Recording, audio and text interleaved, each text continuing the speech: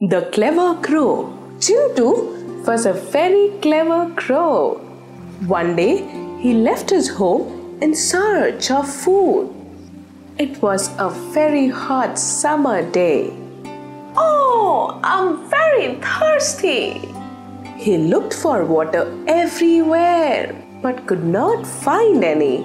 At last, he found a pond which had very little water. He could not reach the water. He thought for a while. I have an excellent idea. He started picking up the stones one by one and dropped them into the pot till the water rose up. Soon the water came up. Chintu drank the water happily and flew away. Moral: there is always a way out of every difficulty.